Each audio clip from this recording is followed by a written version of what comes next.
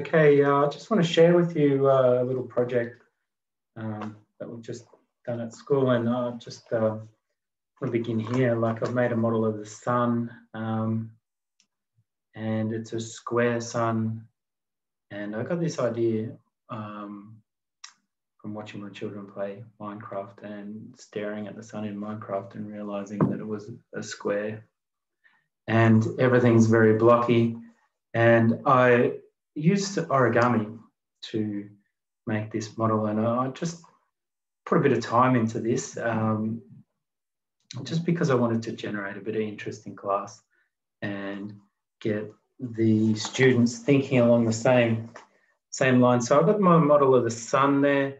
I made a model of the earth, and this one's been knocked around a little bit, but I glued some paper on there for the poles, and I stuck a bamboo skewer through there just to represent the tilted axis, or the earth spins on, which is important. I don't think that's a concept that students really understand until you make it like this. And it's interesting to see how, when they make their models, how they stick that bamboo skewer through their model. And finally, I've just got a model of the moon here. So what I'm really looking for is an interactive way for students to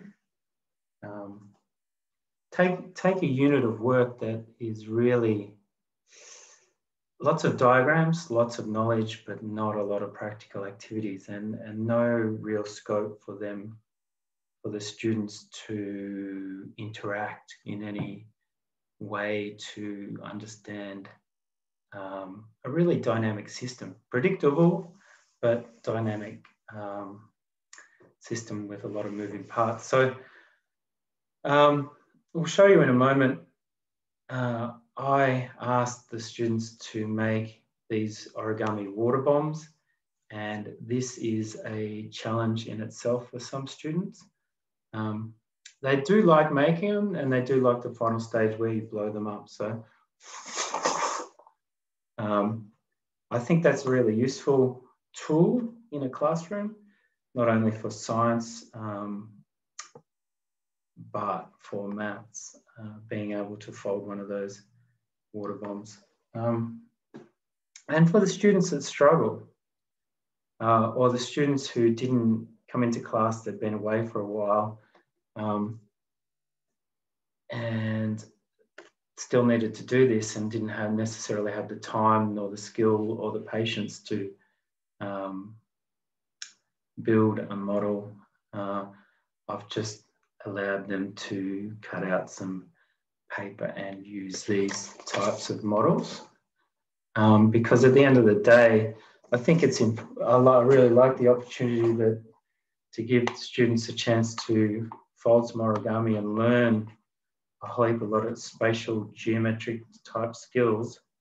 At the end of the day, I want them to be able to move around these models. So what I might do now is share my screen and just show you a few of the other things, how I set this up. So here we are.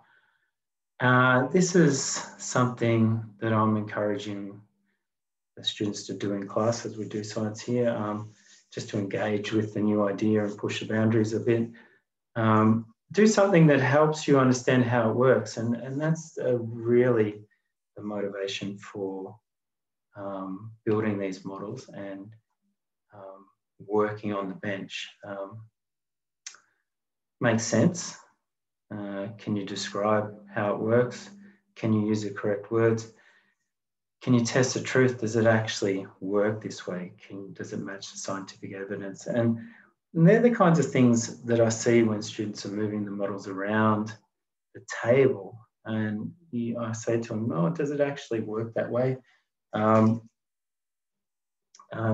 use this torch when we talk about eclipses, and shine that on there, because shining it on there will tell us something about the phases of the moon.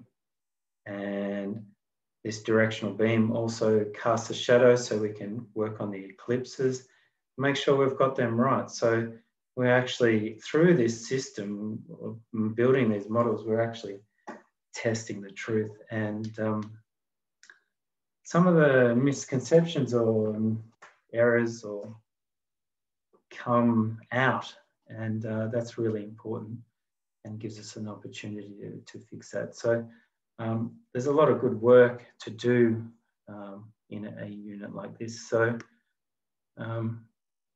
as I said, this idea came to me from thinking about what was happening with Minecraft, and when I saw that square sun, I thought immediately that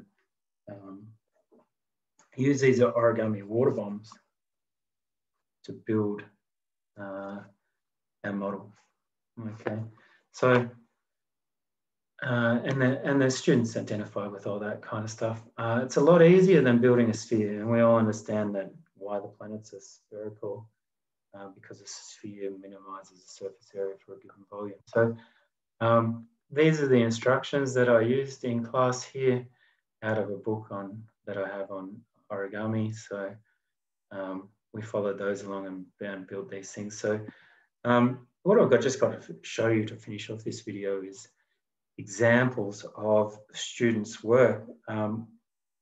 And it was a really rewarding experience to see and work in this kind of way, getting away from computer screens, getting away from diagrams, because we can all, as teachers, jump up onto the board and tell students how the phases of the moon work and what sequence they're in. But it's quite interesting to watch them develop these ideas using their models. And you can see some really good work there from students using these models to develop these ideas, which is really good. And what I had to help them or guide them, I might show you that just to finish off here, is I often use little checklists built on I can statements. I can build a simple model. I can position my models correctly. I can use the model to do certain things. And what I do is when I move around the room, I can just check those things off as students complete them, or they can demonstrate these things to me, and it helps guide the question, helps guide their thinking, and gives them a real sense of direction about what they need to do to demonstrate the things they need to, the knowledge they need to know to cover this unit. Okay. Thank you, and I hope that's been a useful idea for you.